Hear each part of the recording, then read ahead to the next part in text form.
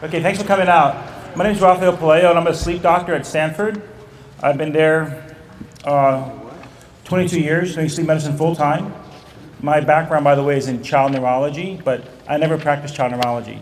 My interest was from the very beginning of medical school. As soon as I knew there was a job called sleep medicine, that's what I wanted to do. And I just got sleep medicine, pediatric neurology as a pathway to sleep. My interest was always to take care of just overall all sleep disorders. And I take care of patients. So I take care of mostly adults. Even though I have training in pediatrics, I mostly take care of adults. So I always think of what I do as kind of family sleep medicine. Because if one person doesn't sleep well, it affects other members of the family. Usually when I give talks, there's lots of questions people will have about their own sleep issues or the sleep issues in their family. So I thought, instead of waiting till the end of the talk and then you guys ask me questions, let's do it a little bit differently. Let's flip it. You guys took your time to come here, and I appreciate you taking the time to come here today. I want to get a sense from you guys, the audience, what you guys, what questions you have about sleep, and then I'll just modify my talk to your current questions. All right? Is that fair? So you raise your hands first. You have a burning sleep question. What is it, ma'am? Yes. I'd like to know if you believe or feel. Can't hear. I'll repeat the question. I will repeat the question, sir. If there's such a thing as your biological clock. And The question is, do I feel or do I believe that there's such a thing as a biological clock? right, when you were born at night or before. Yes. We're going to talk about the biological clock, and I'm going to show you exactly where it's located. If you're going to put a clock in somebody's brain, where would you put the clock? It's right behind the eyes. The clock's behind the eyes. Any other questions you guys have? Yes? What are some of the chief myths about sleep disorders? The chief myths about sleep disorders, the most common one is that sleeping and resting are the same thing. I think that's very common. The other one is that being bored will make you sleepy. That's a misconception. Will make you sleepy, yes. If you fall asleep as I'm speaking to you, it's not my fault, okay? Boredom and sleepiness are two different things, and I'll talk about that. So that's a common myth, okay? And the third one along the same lines in the biological clock is that lunch will make you sleepy, because breakfast doesn't make you sleepy.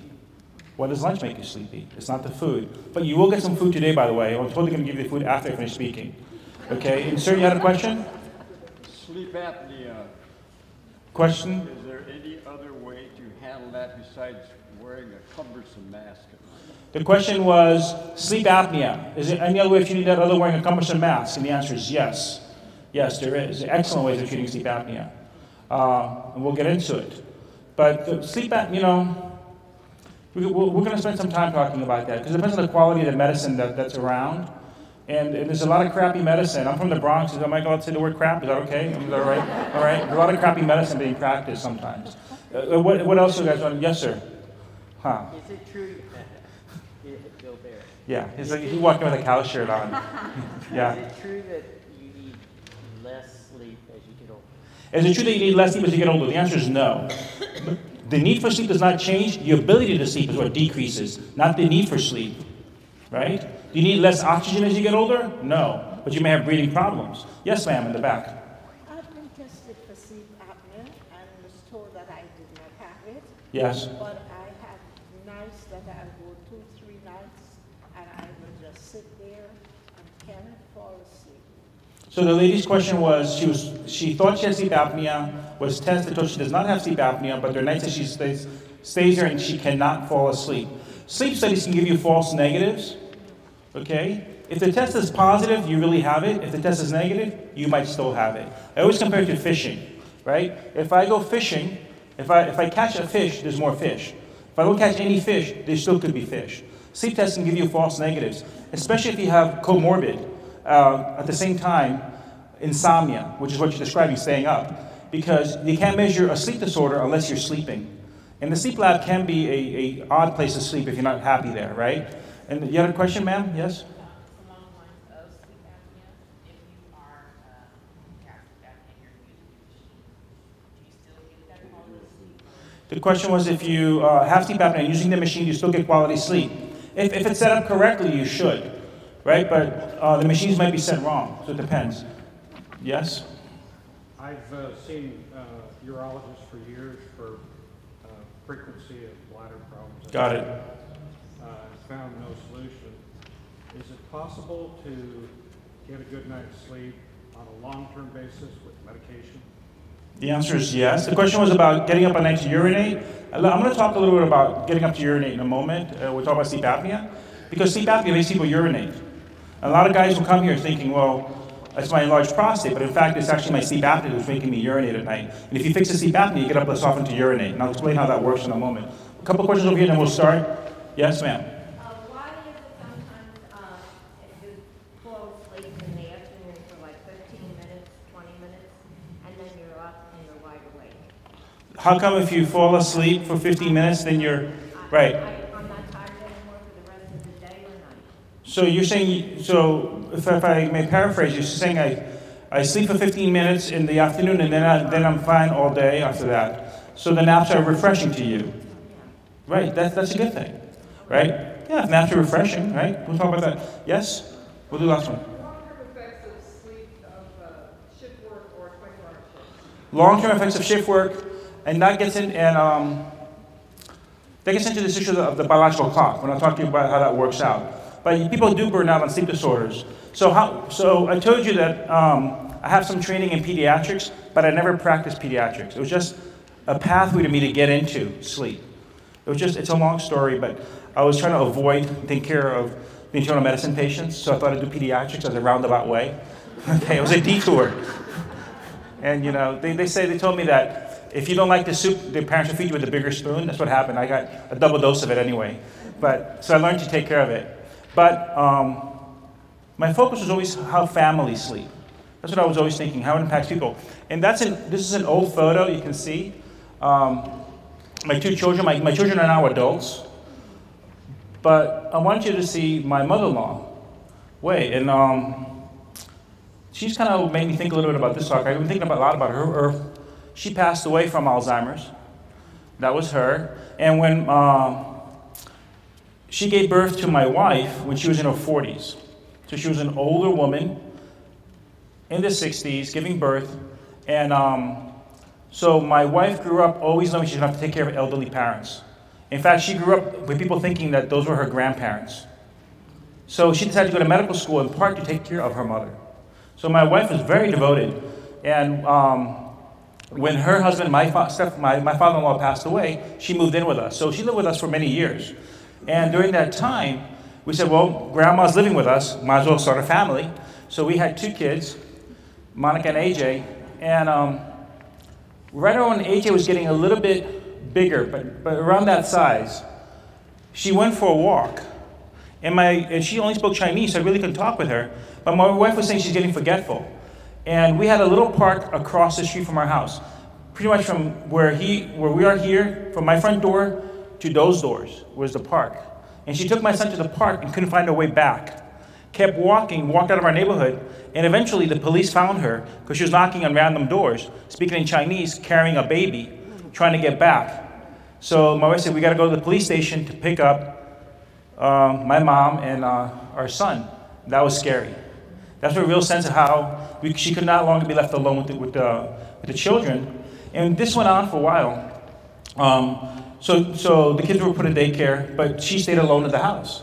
And I had this feeling for a long time, if you've had this feeling, whenever we would leave, if we left her alone, I always at the back of my mind, is the house going to be burned down? Because she'd turn on the stove, the gas stove, and she wouldn't turn it off. She'd forget. And you guys are nodding your head. So this was for a few years a regular thing for me. In the back of my mind, whenever we left, is the house going to be burned down or not? And next to the park, there was a supermarket, a Safeway. And my mother-in-law was in the habit of going for a walk to the Safeway. And she'd always go to the Safeway, and she'd come back with a pound cake and some batteries. But especially a pound cake, because her dentures didn't fit, so she kept eating pound cake. Like, okay, she goes there, didn't think much about it. She'd just come back with a pound cake, and she went for a walk, and she seemed to enjoy, we live in Northern California, the weather's nice, she'd go out for a walk. This kept happening until the police called us and said she's been charged with shoplifting. And it turned out that she was walking in, grabbing the pound cake, grabbing the batteries, and she'd walk out. She had money with her, but she did not know how to speak English, so she just kept walking out. And at that point, my wife is a physician also, by the way. they said they were going to charge us with elderly neglect for leaving her alone. So now my wife and I are both physicians, and we're now being told that, you know, it's criminal that we're leaving her alone. So for my wife, it was a very difficult decision. She started going to assisted living, and from there, she kept deteriorating, and eventually ended up in a nursing home. She passed away about 2 years ago, but she had a pacemaker put in before she ever got dementia. So she lived a really long time. She lived with us for 9 years, and then she was in the nursing home for several more years. So my son was a baby then, he's 18, so at least 17 years, 16 years of this long goodbye, as you say, right? So I have lived this experience that you guys are living.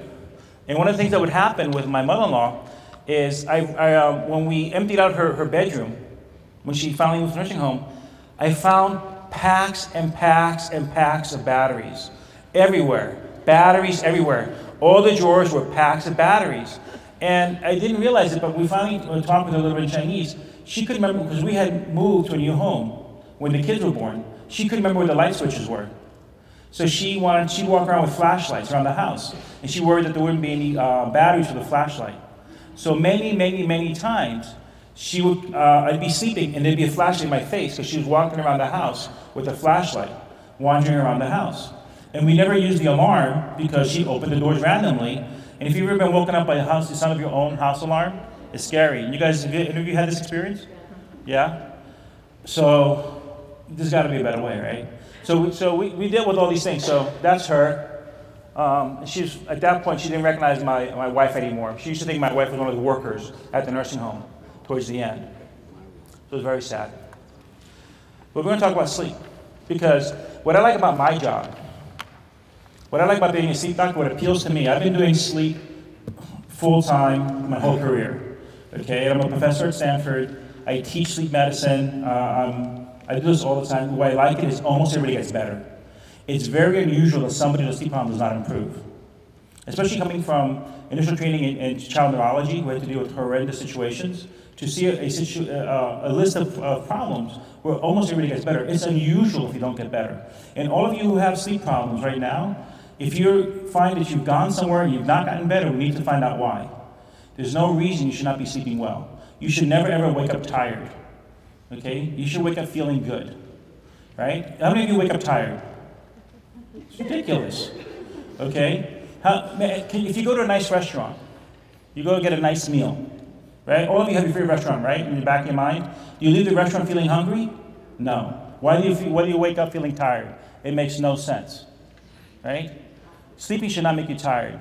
And because I work with kids and adults, one of the best examples I have of this was a 3-year-old, I remember, named Eric. And when you talk with children, they give you very direct stories. And Eric walked in, and like any patient, I asked him, why are you here? He's with his mother. And usually 3-year-olds hide behind their parents. Eric looked me right in the eye. And Eric said to me, doctor, and I caught my eye because he called me doctor. He goes, doctor, sleeping makes me tired. Like, whoa. Doctor, sleeping makes me tired. Why do we tell little kids that they have to sleep? We tell them it's good for their brain, right? Whenever I tell any parent that I work in any social activity, I tell somebody that I work with sleep disorders in kids, they always want to know the same question. How many hours does my child need to sleep? What they're really asking is how many hours I have to be away from this person. That's what they're really asking, right? Because being a parent, very rewarding, but very impractical. But the thing with this little kid, Eric, this 3-year-old, was he just had big tonsils. So he wasn't breathing well. The more he slept, the more tired he felt. And this ties into the issue of sleep apnea, which is this obstruction of the throat, which we'll talk more about later. Sometimes somebody with sleep apnea is also given a sleeping pill, they sleep longer. The next day they say, that sleeping pill made me feel really bad, gave me a headache. The sleep pills don't have that many side effects usually. What happens is, if somebody has sleep apnea and has not been treated, you make them sleep longer. The longer they sleep, the more they're choking, and the worse they're going to feel. So you got to take care of both things at the same time. You can't just take care of one thing and expect the other thing's going to go away by itself. So if you didn't have to sleep, would you bother doing it? Okay? Think of the money you spend when you travel, right? Right? You spend more money in hotels than you do on airfare. In this town, people do for sure, right? What would happen if you did not need to sleep, right? Think of the money you'd save, right? If you didn't have to sleep, would you bother doing it? So I've been trying to think about examples how to get people to understand the importance of sleep. And especially when you talk to young people, teenagers, college students. June 29th, 2007 is when the first cell phone came out, okay? the first smartphone, the first iPhone. When the millennials are in charge, if there's ever going to be an international holiday, it'll be June 29th. Their lives are on the cell phone, right? They focus on the phone all the time. Now, how many of you use a cell phone? Okay, right. Now, do you know how you feel when you leave the house and you forgot to charge your phone? The phone is half charged. The phone functions just fine, but in the back of your mind, you know, right, that phone is not fully charged. So it's in the back of your mind. If you get a phone call, you go, should I get this call or not? It's going to drain my battery. Is it worth picking up on this person, right? And you're looking around all day long, who has a charger? Who brought in a charger? And when you find a charger, you go, feels good, right? That's how we feel with our phones. The phone functions okay, but you know it's not at full capacity. Same thing with sleep. You can get by with less sleep. Most of you are getting by with as little sleep as possible because you treat sleep like an inconvenience. But the reality is that if you sleep well, you're going to feel better. One of our founders always says that the fountain of youth is in your bedroom, right? You should feel better, right, from getting your sleep. So that's how I always think about the cell phone issue. So these are the things I deal with every day at work. I take care of insomnia with an S. There's over 20 different forms of insomnia. Sleep apnea. Apnea is just a Greek word that means without air. And it's obstructive sleep apnea. Very simple idea. Area of vulnerability in our body is our throat. Okay? Our throats. You use your throats for eating, breathing, and talking. Think about what you would need in order to breathe. You need a rigid pipe, sustain the negative force of the lungs sucking in the air. Right? Rigid pipe. In order to eat, you need something muscular to bring the food down. In order to laugh and sing, right, to talk, you need something very sensitive. So there's a conflicting functions in the throat. And these conflicting functions is what happens in sleep apnea. When we're awake, the throat's open, okay? And then as we fall asleep, the muscles in our throats relax. You have to get the same volume of air through a smaller space. Your lungs are the same size, but your throat is now relaxing. The tongue slings backwards. So when air goes through a narrowing, what does it do? It makes noise. Musical instruments are turbulence, right? So if you'll indulge me, awake, fall asleep. You heard that before, right? You're asleep. And what's happening in sleep apnea, okay, this is a brain center. We have to think about how the brain works. The brain thinks it's more important to sleep than to breathe. In sleep apnea, what's happening is you stop breathing and you keep sleeping. For a little while, the brain says, I'd rather sleep than breathe.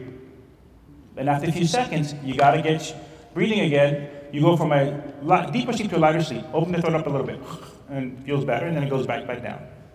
Okay? And with obstructive sleep apnea syndrome, people do this hundreds of times. And when this is happening, for a little while, you're being choked. If you're being choked all the time, this can actually affect your heart and affects your brain. Right? Because in the end, it's the brain that has to sleep. It's not your lungs, it's not your kidneys that have to sleep, it's your brain that has to sleep. Right? So your sleep is interrupted, you get choppy sleep. And I always compare this to car's transmission in your car. If you have a bad transmission in your car, if you know how to use stick shift, if the transmission gets stuck, the car can keep moving, but you know you're not dealing it well. It's inefficient, right? So sleep apnea is all these obstructions in your breathing. So that's one concern. Parasomnias is what you guys are seeing a lot right now in your patients. Things that go bump in the night. Parasomnias are things like sleepwalking, screaming or acting out dreams. How many of you have people in your family that are acting out their dreams? A few of you? Sleepwalking, anybody? Just confused in the middle of the night? This is the thing to do with parasomnias. Riding on the teeth. Restless legs. Somebody in this room must have restless legs. Yeah, a few of you raise your hands right away. Okay? By the way, restless leg syndrome is related to iron metabolism. So if your restless legs ever flares up, always check your iron status. I've had a couple of patients with cancer that I picked up, colon cancer, early because their restless legs flared up. It's very sensitive to iron. Restless legs runs in families. My youngest case is a 2-year-old, and I see lots of adults with it. Then narcolepsy is a disease that's kind of interesting. Briefly, our entire lives. Your entire life, you've either been awake, you've been dreaming, or sleeping but not dreaming. That's all you ever do. You're either awake, you're dreaming, or sleeping but not dreaming. That's all we ever do. And the brainstem switches between these 3 states. Well, when that switch gets defective, this thing called narcolepsy occurs. And you may think it's kind of a weird, rare disease. It's not. It's about as common as multiple sclerosis. Similar. And it's thought to be tied into autoimmune conditions. And there was an outbreak of it in Europe related to the flu vaccine. There was a batch of flu vaccines being handed out, different than what was used in the US. And people who got that flu vaccine 3 years ago had an outbreak. They developed narcolepsy as a consequence of it. It was an autoimmune condition. So it could happen here, right? But this is sort of usually of young adults, people in their 20s. And it's a lifetime condition. All these things are treatable. I see people every day say, I'm tired. And every day, people come back and say, Doc, you changed my life. I'm happy. I can't believe the difference. I'm so glad I'm here. I wish I'd done this sooner. This is it every day. No reason it can't be happening here. So first thing, sleeping should be silent. From here on out, forever. Okay? Listen to yourselves right now, all right? You hear yourselves, okay? Everybody's breathing. It's silent. Nobody's snoring, at least not yet. Right? Right? Sleeping should be silent. Never makes sense to make noise when you're breathing. Right? If you think about a very basic level, the most dangerous thing you can do as an animal is sleep. If you're a predator and want to capture your prey, the best time to capture your prey is while it's sleeping. Right? When you go out in the woods, you don't hear wild animals sleeping. Wild animals snoring, excuse me. You hear snoring among farm animals, domesticated animals, and humans. Right? Your dogs may snore. Right? Right, but there's no gorillas out there snoring. They don't do that. They hide away. Okay? Sleeping should always be silent. Never accept snoring as normal. In fact, snoring by itself may be a precursor to cognitive impairment. And one of the things that people tell you is when you start treating sleep apnea when it's mild, people find their memories improved. They feel sharper. One of the first things patients will tell you, they're less forgetful. I'm not talking about Alzheimer's. I'm just talking about just people in general. Right? You're nodding your head. You've had this experience, ma'am? Yeah. Some of you, yeah. Okay? There should be no doubt that sleeping is good for the brain. Right? Because otherwise we would never do it. There's a famous early researcher in the sleep field who said if sleep has no function, it's the biggest mistake evolution ever made. Right? It has to have a function. Probably function with an S. So when I think of sleep in 4 dimensions. The amount of sleep, the quality of your sleep, the timing of your sleep, and your state of mind. Do you look forward to sleeping or not? And those of you who are taking care of people with dementia, right? I want you to just take a moment and think about your own lives. Do you look forward to going to sleep? Right? What does sleeping mean to you? And what does sleeping mean to the people you're taking care of? Right? It's something you have to do, it's something you get to do. There's a difference. Think about when you woke up this morning. One thing is waking up, something different is getting out of bed. It's not the same thing. Right? All of you may wake up because that's a neurological process. The brain switches to the awake state. But getting out of bed is voluntary. If I ask every one of you, why did you get out of bed this morning? You have the same answer. I had to. I had to go to the bathroom, I had to go do something, right? Getting out of bed is one thing, right? Waking up is something different. Do you look forward to your day? The people that you take care of in your lives, right? Especially if they suffer from dementia, are they looking forward to tomorrow or it's just another day? Are they going to that day center because they want to or because they have to? You gotta think a little bit about it. What is your motivation to start your day? They may be lacking that motivation. One of the things I do with all my patients is I try to find out what they really like to do. What do you enjoy? Right? Find out what people like to do. If I deal with a teenager, they may want to play video games, for example.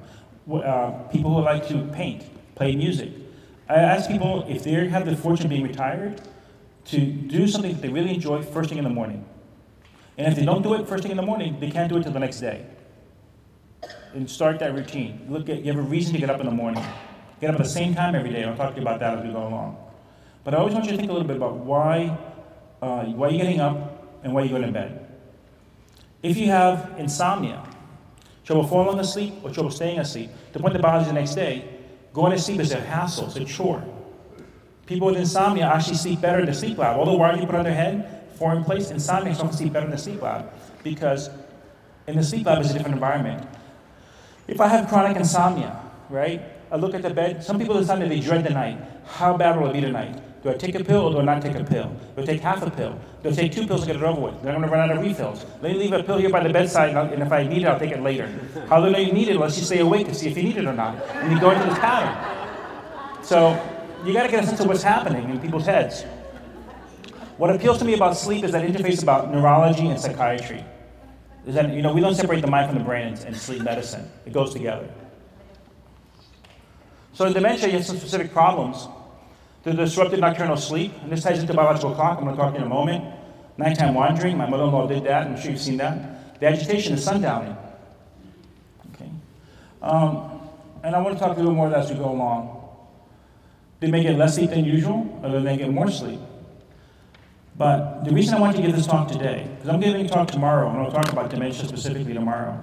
But I really want a chance to talk to you folks, the caretakers, because when the person you're taking care of doesn't sleep well, is a very common reason they may end up in an institution, because it affects your own sleep, right? If you can't trust that elderly person in your homes or around their grandchildren, right, around the house, that's institutionalized. So the problems with their sleep is a reason they get institutionalized. In the daytime, you may have help. You may go to a program in the daytime, but who helps you at night? It's on you, right? Right? And how do you sleep if you have to be taking care of somebody else? And how well do you sleep? That affects your sleep, right?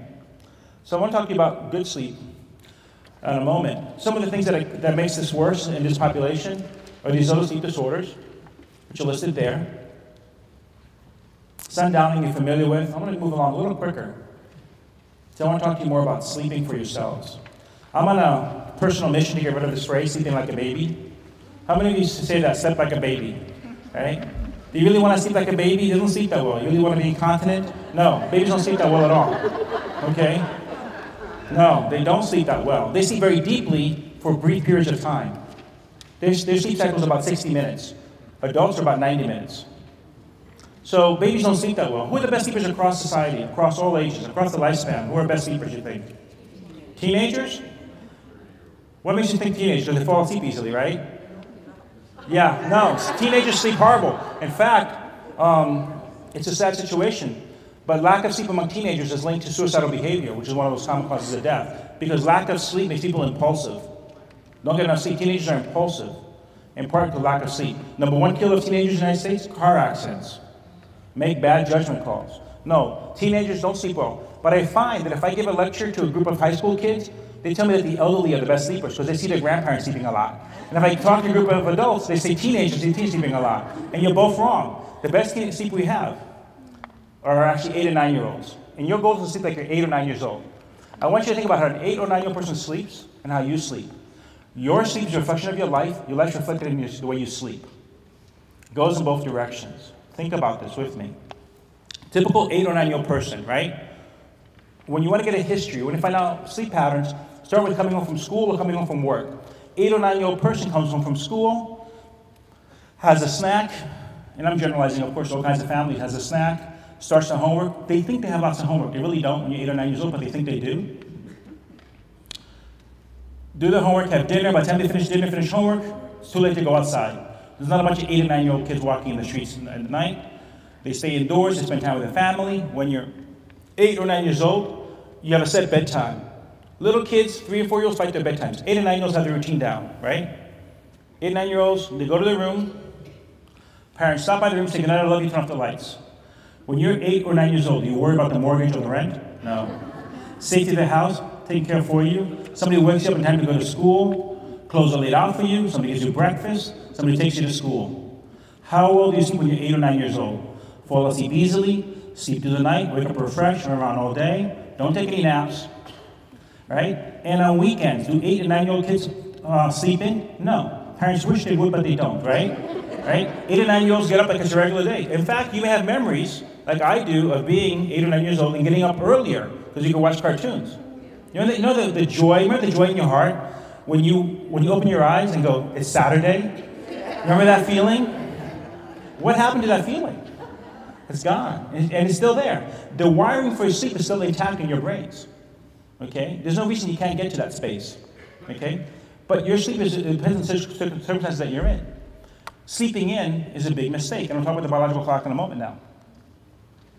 So I've said this many, many times, and I said it enough times that somebody in an audience, a college student, wrote it down on a blog that got picked up by somebody else, and now there's a website that has sleep sayings with this in it, with my name on it, and also includes the Dalai Lama and a bunch of other people.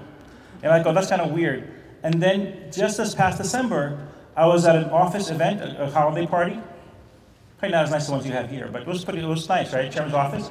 And a guy from Lebanon walked over to me and said, hey, he was in Lebanon, and there was a mattress store in Lebanon with my name on it, the same saying. That's so bizarre. You know, what's the randomness of a mattress store in Lebanon having picked up that saying, right? But anyway, it's there. But there's a truism. It's a simple idea. Because it comes to this idea of the sleep-dark cycle, right? That it goes in both directions. The other thing to learn about sleeping is the need for sleep is biological, but the way you sleep is learned. You're taught how to sleep.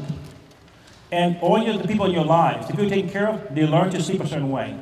There's a biological need for sleeping, but also sleep is a learned behavior. And I'll prove that to you right now. It's a lot like food, by the way. The need for food is biological, what you eat is cultural, right? All newborn babies drink milk, but what you like to eat is cultural. All of you who have a bed partner, you have your side of the bed, the partner has their side of the bed. You ever switch sides to the hell of it? No. Okay? No, you don't do that, right? There is an exception I've learned. But early on, the first night you get together, you declare sides. It's never spoken about again, right? And when you travel, wherever you are in the world, that's my side, that's your side, okay? Never discussed again. Except for when you get older, and one of you has a rule about sleeping closer to the bathroom. That's the only time people ever switch sides. That's the only time people switch sides. And if you don't believe me, and you normally sleep alone, okay? Rotate your feet, put your feet where the pillow normally goes tonight. See what happens. You may actually fall out of bed, right? The need for sleep is biological, but the way you sleep is learned. So the people in your lives, how did they learn to sleep? What did they do, right? You would really mess up people you take care of if you change your sleeping environment for them. That would throw them off a lot, because that's something you've learned to do. You learn to sleep a certain way. And the other thing to know is that what wakes you up and is keeping you awake. So you may wake up at night because you're going to go urinate, right? The prostate, I'm peeing, and you say, it's what I have to do. So the need to urinate woke you up. Then you lay in bed saying, they said it's benign, but what if it's cancer? What if the lab made a mistake, right? Let me give you another example. Let's just imagine it's a perfect night for sleeping. Everything is just right. You're with the person you love, they're next to you, you're about to drift off to sleep, and as you turn to the person who's next to you, you look at them and say, honey, did you lock the front door or did you turn off the stove? And that person says, I think so. Only 3 things can occur. You're going to get up and go check, your partner's going to get up and go check, whereas you're about to get up and go check, your partner says to you, no, you worry too much, I'm pretty sure I turned off the stove, I'm almost positive I locked that door. You will lie there, and eventually you'll fall asleep. You cannot deny the biological need for sleep, okay? You'll always will eventually fall asleep, but after a few hours, you're gonna pop awake. Go check the front door, and go check the stove. So people who wake up at night and can't get back to sleep, instead of focusing just on what woke you up, you gotta think about what's keeping you awake. It's usually unresolved things in the back of your mind, all right? And also, let me ask you this. Think about your own lives right now. When you're alone with your thoughts, doing nothing except thinking. Think about a typical day in your life. When you have nothing to do except to think. For most people, the only time they're alone with their thoughts is when they're laying in bed, right? And if you got 10 things to do in any given day, and you got 8 of them done, you got a great day. You had 10 out of 8 things done. But the 2 that you forgot, when are you going to remember? Laying in bed. I got to take care of this, I got to take care of that, right? And if instead of thinking, you fall asleep with something in your hands, reading or tablet or the radio or the TV or whatever, until you crash, the things that you did not think about, that you didn't remember, are still in the back of your head. You're going to pop awake, right? So you got to think a little bit about what's waking you up and what's keeping you awake. They may be 2 different things. And there's some techniques that we can teach you, that we would teach somebody to get rid of these racing thoughts. How many of you stay awake with racing thoughts? Your mind spinning, right? What if? What about this? What about that? There's some techniques we can teach you to stop doing that. And it works. So let's get to this main issue. Why sleep in the first place? What keeps us asleep? Right? As I mentioned before, sleeping is a dangerous activity. Right? If we didn't have to do it, we wouldn't do it. But not only, think about humans a little bit. We have excellent color vision. We have lousy night vision. What hunts humans in our prehistoric time? Lions and tigers. When do they hunt? At night, right? Okay? The lions sleep more than the zebras. The opposite would never work, right? Right? So how do we sleep at night knowing that our predators are active?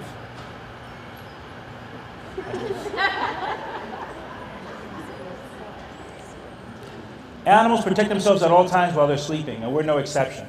We have ways of protecting ourselves while we're sleeping, and I'm going to go over this with you. The easiest example of this is, how many of you know how dolphins sleep? Think of a dolphin's world. Swim fast, avoid sharks, breathe oxygen. Dolphins can swim and sleep at the same time because one half of the brain sleeps, the other half stays awake. They slide back and forth. Okay? How many of you like to do that, right? Be able to, right? And seals, when they're in the water, they sleep like the dolphins do, half the brain at a time. But when they're on land, they sleep like we do, both halves at the same time. So the way they sleep is an adaptation to the environment. So think a little about what humans are like, right? One of us against a lion, we're in danger. The lion will always win. A tribe of people can take on any lion, right? So the advantage we have is that we're social creatures, right? What would happen if the sleep-wake cycle was random? That you're awake or asleep at any random time? If our sleeping and awake was random, we could not do anything organized. We could not say, let's get together at noon for lunch and learn if sleep was random. We know when people are usually awake and when people are usually asleep. We don't say, let's do lunch and learn at 3 a.m. No, most people would be sleeping, right? Or maybe not here, but you know, you get my sense. We need to predict dawn and dusk because we're competing with other daytime animals. If you leave the safety of your village, right, in the morning to go hunt and gather, you have to get back before it gets dark because you can be attacked by the nighttime hunters. If you come back too early, you're in trouble. You wasted time. If you come back too late, you're in trouble. You must predict dawn and dusk. And the planet with change of seasons occurring. So what happens is the brain actually regulates our sleep, and I'll talk about that. So that was a question you had. So a little bit about sleep stages and how the brain works. Nobody in this room has ever slept 8 hours in a row. None of you ever have. None of you ever will. Okay, if we slept 8 hours in a row, the lions and tigers would have picked us off at 3 o'clock in the morning. Okay? Humans sleep 90 minutes at a time. All of you sleep only 90 minutes at a time. Between 60 to 120, actually. But roughly, average 90. Every 90 minutes, all humans do the same thing. They open their eyes, make sure everything's okay, and you go back to sleep. You just don't remember it. Yeah, every night. Go to the sleep lab, you'll see people every night. Okay? Because that's how you roll over and change positions. And there are different kinds of sleep. There's a deep sleep, slow wave sleep. The deepest sleep we have, body's at its lowest rate, that's the first third of the night, slow wave sleep. By the way, it's impaired in most forms of dementia, if not all. Slow wave sleep. Then there's intermediate sleep, stage 2, characterized with a thing called sleep spindles. And now, when I first started, we didn't know what sleep spindles were, they were just as curiosity. Now we know that sleep spindles is how the brain is transferring information from one part of the brain to another part of the brain. And guess what happens in dementia? Sleep spindles go down. So the brain isn't functioning right, it's not sleeping right. But slow wave sleep is going down also. And then there's this dreaming thing that we do. The most bizarre thing of all. So dreaming makes no sense. We dream for about 2 hours every night. And a lot of, what? Every night, everyone? Pretty much, about 2 hours. But you don't remember. Dreams are not meant to be remembered. In fact, we think of dreams as a way of handling memories. If you remember 2 hours of the dreaming every morning, one of the things about dreams is they always are fascinating to the dreamer, aren't they? Your dreams interest you more than anybody else, right? And if you in the morning say, listen, honey, let me tell you about my 2 hours worth of dreams. And then after those 2 hours are done, you say, now, the guy says, it's my turn to tell you about my 2 hours worth of dreams. Now 4 hours have gone by. Won't work.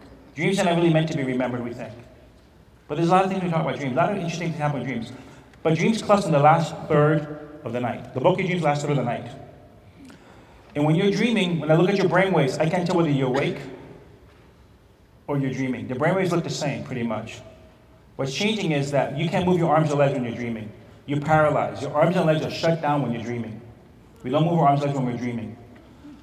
But now, when people have things like Parkinson's disease, that part of the brain gets damaged, and people start acting out their dreams. A lot of dementias are characterized people acting out their dreams and getting very restless in their sleep. How many of you taking care of somebody with a dementia, that person's a restless sleeper? They move a lot. Normally, you're supposed to sleep still. Your brain is very active. Think about the things happening in your dreams. But if I look at you, you're still. But when you start having these problems with your brain not working properly, you start acting out your dreams. People hurt themselves, hit other people. They have injuries. I've been a legal expert on medical cases. Actually, I have to go to court Friday, where people have been accused of committing crimes, when in fact it was a sleep disorder. It wasn't on purpose, right? If I hit you and I'm in my sleep, have I assaulted you, right? Right? So if somebody sleeps over, somebody comes over, you sleep in somebody else's house, you walk around in your, whatever you normally sleep in, people charge, you're accused of exposing yourself to children, for example, if it's somebody's house. There's been all these kind of cases we've seen. But anyway, one of the things about dreaming is your heart rate accelerates when we're dreaming. Think of all the things you're doing in your dreams. Your heart accelerates. If you have a sedentary lifestyle, your peak heart rate is when you're dreaming. The biggest workout your body gets is when it's dreaming, for most of us. And if at the same time you have apnea, where the muscles are most relaxed, you're closing off your throat and your heart's accelerating. A perfect storm. You're being choked and your heart's accelerating. Less oxygen as you're being choked. And that's why we know people with sleep apnea have increased risk for heart attacks and strokes. Every insurance company, no matter what insurance you have, will cover the treatment of sleep disorders, especially sleep apnea. It's not because they're nice. It's because it's cheaper to treat sleep apnea than to treat the consequences of untreated sleep apnea. The most recent case that got some national attention was Judge Anthony Scalia. No matter what your personal feelings are politically, it's come out that he died in his sleep, and he had a CPAP machine at his bedside that he was not using. Okay? So it's a classic example of early morning awakenings. You have arrhythmias. So so-called natural causes. Why should somebody have a heart attack in their sleep? Suppose you get your heart attack shoveling snow, right? And heart attacks cluster in the early morning hours, which is when dreaming clusters also.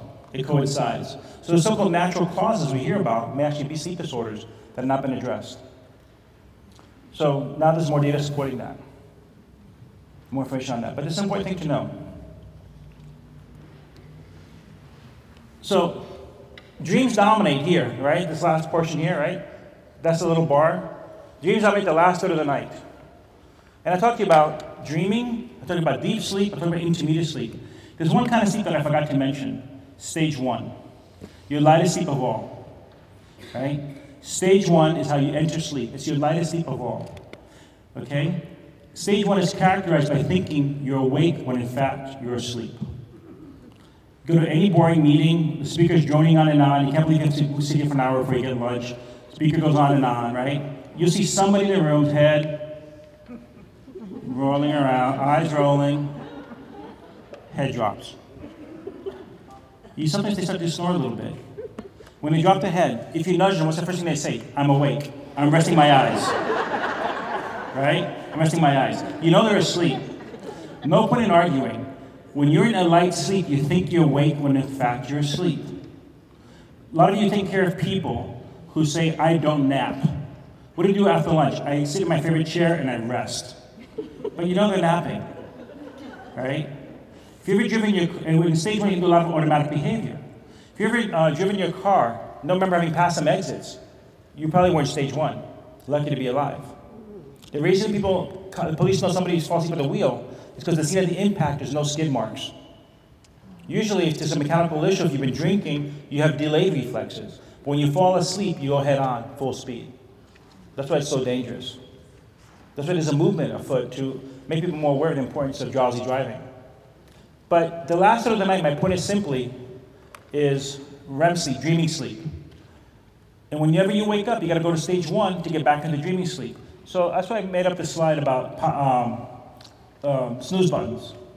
We got to get rid of them. There's no reason to have a snooze button. I mean, the alarm, what's the alarm for? To remind you to wake up, right? What's the snooze button for? To let you know that your sleep is going to be interrupted and we're going to interrupt it again later, right? And what you're really doing is a bad deal. I mean, this is a city built on how to make smart deals, right? You're swapping out dreaming sleep, REM sleep, for stage 1, right? And also, what you're doing is learning to ignore the alarm. I'm set the alarm, but I'm going to hit the snooze button. If you're using an alarm, use an alarm. I set the alarm last night. I usually don't set an alarm, but I set an alarm last night because I had to catch an early morning flight to be here today. So I set the alarm as a backup. Of course, I woke up several times before the alarm went off because I wanted to make sure I didn't want to miss my flight. But for the most part, the alarm is a backup. But a snooze button makes no sense. Don't bother with it. So sleeping is this two-process model. We want to stay awake, but sleep is not just based on being awake. The brain also wants to know whether it's dawn or dusk. It's imperative to our safety to know when dawn and dusk is going to occur, right? And we must know what time it is, and the brain measures time. I want to get to this point right now. So if you normally sleep 8 hours in a row, let's say, 8 hours, and you skip sleep completely, right? You skip sleep completely. You sleep 16 the next day? No. Brain won't let you do that. It's not safe to sleep 16 hours in a row. Sleeping 8 hours in a row makes no sense from a biological point of view. How can we be so-called 8-hour sleeping mammals if you have to feed babies every 2 to 4 hours, right? How can you be able to nurse? You need a mechanism in your brain to interrupt your sleep, take care of this child, and then go back to sleep, right? You need a mechanism in the brain to allow you to do that, and the brain is set up to do this. So we should be able to wake up, take care of something, and go back to sleep, right? But if you wake up to take care of something, and then you go back to bed saying, what if I don't fall asleep now? What happens? That's what's keep you awake. So when I woke up, so it wasn't time, I went back to sleep. I was not worrying that I was not going to make it. It's the worry that keeps you awake. So a little bit about how this thing works, the brain and the clock. You've all seen these plants that open in the daytime, close at night, right? If you put that plant in a box and gets no light, it opens and closes anyway, right? The plant is not seeing the sun. The plant is genetically set up to open and close on a cycle, okay? They figured this out 600 years ago. Put a little box, it's just an easy experiment. The plant opens and closes anyway. First evidence of a biological clock. There is a clock in our brains, and it's completely disrupted in people with dementia. So the clock, what it does is, twice a day, we have surges of alertness, and twice a day we have drops in alertness. We're more alert. If sleeping is the most dangerous thing you can do as an animal, when should you be most alert? Before you go to sleep. Ever notice yourself that you have in the afternoon, you get drowsy, right? Whether you eat lunch or not, and then without doing anything, without catching any sleep, you suddenly feel more awake at night, right? You have this alertness. That's how the brain is meant to work. Sleep is not like gasoline. Your car has the most amount of gas when you leave the gas station. The fuel level does not fluctuate up and down during the day, right? It keeps steadily going down. But sleep is not like that. Alertness doesn't work that way. We're more alert in the evening than any other time. Your peak alertness is about 2 hours before you fall asleep. Not before you go to bed, but before you fall asleep. So the people in your life you take care of, let's say, the person you take care of goes to bed at midnight, pick a round number, at 10 o'clock is you wide awake, right? And most sleeping pills that we use only help you fall asleep about 20 minutes earlier. They're not that strong. Sleep pills have gotten safer, not stronger. So if I say, listen, you go to bed at midnight, but instead I want you to go to bed at 10 p.m., I'm going to give you a sleeping pill now, at 10 o'clock, you'll come back and tell your doctor it didn't work, or he acted really strange. Because what happens is, you've given the medication when the brain wants to be awake, sedated somebody when they want to be awake. And then they get disinhibited, and bad things happen. It's a little bit like alcohol, right? If I have a drink, I think I'm charming. If I have 5 drinks, I'm asleep, right? So where does that disinhibition happen, right? Or somebody who is confused about the world already. And if you give them something that sedates them, but you're scared the dose may be too high, you give them a little bit too low a dose. Now what happens is they kind of blend awake and dreaming, and start to hallucinate, and they get freaked out. And you tell your doctor, he had a reaction to the medication. What happened is probably you gave the medication at the wrong time and the wrong amount. That's what usually happens, and that's why you get these weird reactions to sleeping pills. And when are we most asleep? When are we sleepiest? It has to do with our core body temperature. When our temperature drops, we feel sleepy. When temperature picks up, we're awake. The way to remember this is we fall asleep before we freeze to death. Temperature drops, you feel sleepy. Temperature picks up, you're more awake. Our temperature's at its lowest point about 2 hours before we wake up. So you might find yourself fighting sleep, and all of a sudden you finally get to sleep. And then it's time to wake up. Because that's when your body hit its lowest point. And if you ever stayed up all night, as a physician, that was part of our job, stay up all night, right? You would find that you would be kind of working, hitting a wall. And once you pass that point, that low body temperature point, you start to get giddy. Because after that, cortisol starts to rise, which makes you feel kind of happy. So people kind of get this little euphoria, you get goofy. So you go through these fluctuations in emotions. And sleep is tied into our emotions to some degree. So in the brain, the clock's located right behind the eyeballs, where the optic nerves cross.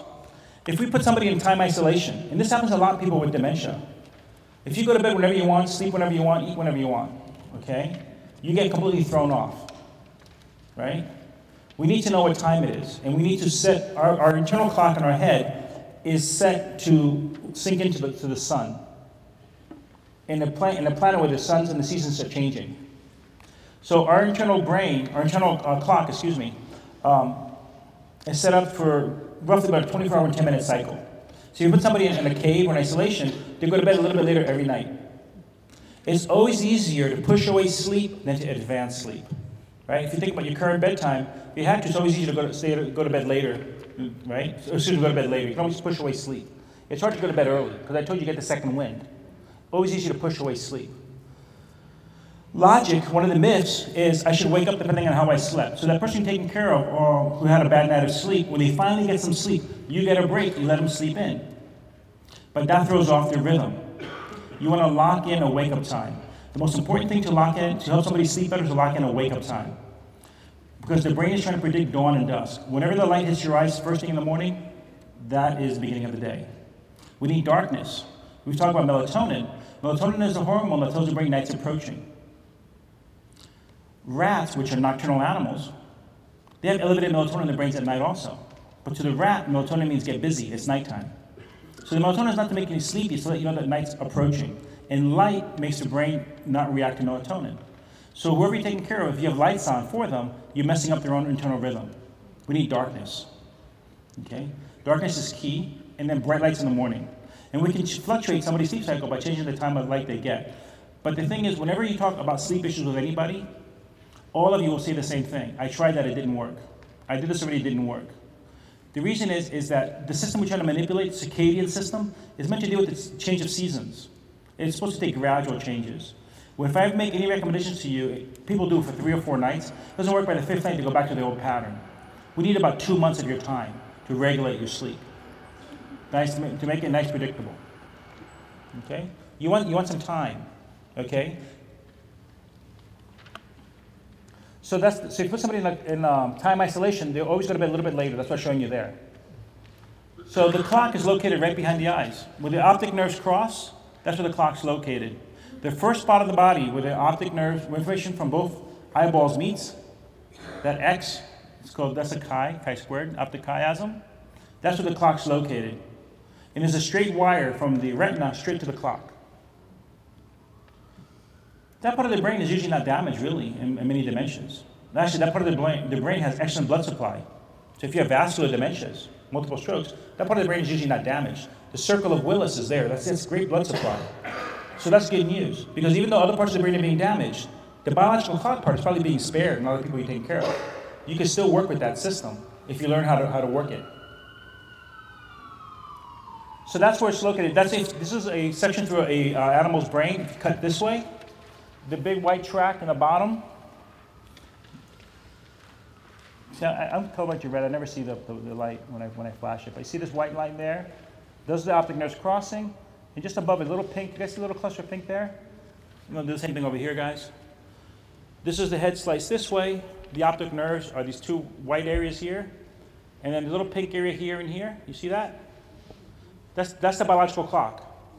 This is a real thing. It's not a make-believe thing. That's for real.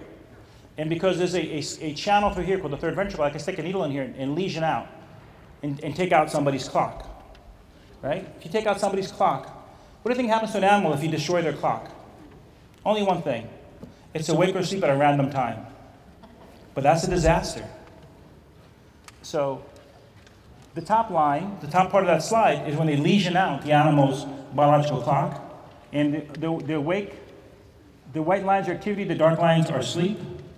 And it's all random. And then they take tissue culture. And they put a tissue transplant of the biological clock in the animal's brain, and the animal gets back on rhythm. See, that's the bottom side there. And that's the evidence. I didn't do the experiment. Don't look at me, okay? I don't do that stuff, okay? This is done by other scientists, right? But this is random sleep when the clock is lesioned. When you transplant the clock back in the brain, you get back in rhythm. And that's the evidence that something in your brain measures time. So that was to answer your question. Is there such a thing? It's not my belief. It's just a real thing. It's really there. Okay? The clock is there, and you can manipulate it. And there's 4 things that manipulate our clocks. Do this with everybody you take care of in your own lives and people that you're with. If somebody is sleeping in a irregular pattern, by the way, I don't know what time it is. There's no clock. I guess it's time for me to stop. So you want me to let me finish with this. It's ironic, right? There's no clock here, and I'm talking about the clock. There's no timer. So thank you for indulging me. The 4 variables that regulate your sleep. You take a wild rat, okay? You take a wild rat, okay? And you capture a wild rat, a nocturnal animal, genetically set up to be nocturnal, right? Active at night. You take that genetically wild rat, right? Put it in a cage, and only give it food when the lights are on, and when they turn off the lights, there's no food. Give it food when lights are on, turn off the lights, there's no food. What does the animal do? Initially it goes hungry, because it's not supposed to be eating when the lights are on. But eventually the need for food will motivate it to change its behavior. You can take an animal that's genetically set up to be nocturnal and make it behave like a diurnal animal, change the timing of its meals. The lesson from that is your tendencies are not your destiny. Your tendencies are not your destiny. You can change what's going on. So I use this mnemonic. It spells the word self, because you can self-correct. Social interactions, exercise, light, and food. If you put somebody into the same time every day for these 4 things, they'll get into a rhythm. If you think, well, I'll feed you whenever you wake up because you need your sleep, you're throwing off the rhythm. Social interactions, exercise, light, and food. These are the 4 things you want to try to do in your own lives, as much as you can, and the people you take care of. Keep these things on a pattern. Yes, ma'am? What happened to people that work nights? People that work nights still have the same exact thing, right? Right? So people who work nights, we want them on their days off to keep working, to stay in that same pattern when they're awake. Night shift is hard to maintain when your day's off. You cannot become diurnal for 2 days and nocturnal for 5 days. You burn out on that. Some people are better at it than others genetically, and as we learn more about the genetics of the brain, I bet you we'll be able to pick out who are the best people for those kind of night jobs. People, I think, self-select now. Some people like the night shift. Some people are stuck with it. Your motivation. Social interaction, exercise, light, and food. Those are the things you want to try to regulate in anybody to get them into a rhythm. We sleep best when we feel safe. Okay? The reason that we want predictable patterns, monotony simply tells the brain that you're safe, right? When you are in danger, you don't feel bored, right? So the reason that we have the same stories for the kids all the time, the same routines at night, is they're predictable. And boredom implies safety, and if I'm safe, I can catch up on my sleep because sleep is a priority. If I'm in danger, even if I'm sleepy, I'm not going to sleep, right? Somebody can yell fire. So the reason we want routines is because that monotony unmasks your sleepiness. Little kids, when they're bored, they misbehave. Teenagers, when they're bored, they fall asleep. Monotony implies safety. That's what the routines are all about. We've always been telling you, if you look at the brochures, regular habits, regular cycles. Why? Because to the brain, it means you're safe. Okay? If your routine is something that you don't like, then it's not going to work. Right? Has to be safety, right? That's how that goes. There is great research now going on the idea of how the brain works in sleep, and particularly with dementia, that actually, the brain actually gets washed in your sleep. That the brain, the spinal fluid is being bathed. There's metabolites that occur. Remember, the brain's an electrical organ. About 20% of your calories are used by your brain. And electrical organs have byproducts. The byproducts are flushed out of the brain when you're sleeping. And there's some thought now that maybe things like Alzheimer's, this flushing of the brain is not happening correctly. This is a very simplistic thing, and there are great people here who can explain it better than I can. But this is a new idea, only about a couple of years ago. This idea of lymphatics. So you can write this, you have the handout. You start reading about it, how this ties into this new idea that sleep is not just good for your health, but actually that sleep is something vital to the brain function. That the brain is actually going through this cleansing process, or getting rid of metabolites. It's one of the new ideas on it. And that's just a simplification, but there's more stuff happening with this. Because this explains also some of the other things like amyloid, which you've heard of amyloid deposition in Alzheimer's, is actually not properly cleared in these patients, and we think is related to how the brain is dealing with the spinal fluid. So I think there's a bunch of medications that people use. Don't equate sedation with sleep. The gentleman in the back asked about the cumbersome masks. The nature of the question implies there's a problem. We never sleep well with cumbersome anything. You don't sleep well with a cumbersome pillow, cumbersome sheets, cumbersome pajamas. The question is, can you be comfortable? CPAP, the machine that we use for sleep apnea, has changed a lot. It's a lot smaller. It's now a machine specifically made for women, and the masks have been trimmed down a lot. So CPAP is better than it's ever been. It's actually, we're in the golden age of CPAP treatment right now. The machines are fantastic. But they're probably not set up correctly in a lot of people. You gotta make sure there's something done correctly. If CPAP is working, you should have 0 snoring. If you snore even a little bit, it's not set correctly. It should be comfortable. There should not be any marks, bruises on your face. Your sleeping should be silent. There are like 6 different types of machines now. It's not just plain CPAP anymore. They're much better masks than before. And I see lots of patients come in with stuff that doesn't fit right. And then they say, because the doctor, they don't actually meet the sleep doctor.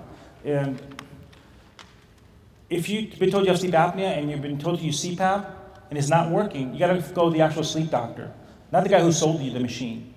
Not the vendor. Go to the actual physician and take a look at it. I see so many people who have the masks upside down. It's not set correctly. I had a guy who flew in from Guam. A VIP flew in from Guam because they were retaining carbon dioxide. And what happened was the mask has little valves for CO2 exchange, and he thought they were whistling, so he covered up the little holes with tape. So he was retaining carbon dioxide because his mask was modified by him or whoever took care of him. So lots of things that can be taken care of. But CPAP is not the only treatment. There are state-of-the-art surgeries available. The latest thing available for sleep apnea is now pacemakers for sleep apnea, where it actually, and I think in the future we'll be doing more of these, but it's now your insurance will pay for this. You can actually get a pacemaker installed in your chest to stop sleep apnea. There'll be a sensor in it that goes to your ribs to sense your breathing, and then another sensor goes to your tongue. The biggest thing in our throats is our tongue. And when you have sleep apnea, what's usually happening is your tongue slides backwards. So what the pacemaker does is, with every breath you take, it sends a signal to the nerve that goes under the tongue, move the tongue forward. And it keeps zapping the tongue forward. And that works. So now there's pacemakers for sleep apnea, there's surgery for sleep apnea, dentists make appliances for sleep apnea. There are lots of different options for it. But I also see a ton of guys who come in, and sleep apnea is more common in men than in women, but women get sleep apnea too. So I meant guys in the general sense, guys and gals. I see a ton of people come in who say, CPAP doesn't work or it didn't work in the past, but when we give them the new machines and the new masks, now it works. So that's kind of the fun thing for me. I see people who said it didn't work. That's what I like to deal with, because that's a challenge. And most of those people, we get them to sleep better if we find out what's going on. Sometimes what we'll do is have them come in to take a nap with their CPAP in our lab. Instead of just, because we play this game of telephone. You come in, tell me you don't sleep well, you have a prescription, you go to this other dealer who sells you the equipment, and then you come back saying it doesn't work. Well, let's complete the circle. Come back to me with your machine. Let's take a nap in the daytime or at night and have you sleep there. Let's see what's going on, if I set up correctly. I cannot fit you with a mask sitting up, awake, and assume it's going to work when you're laying down asleep. So there are other things to this. So please, if you've had frustration with CPAP, don't be frustrated. Insist on seeing an actual sleep doctor to help you with that, okay? And I think with that, let me see. So bottom line, everybody should be sleeping better. You have the slide there. I think if you sleep, you recharge your brain. We can do questions now. Thank you so much for listening, guys. Thank you.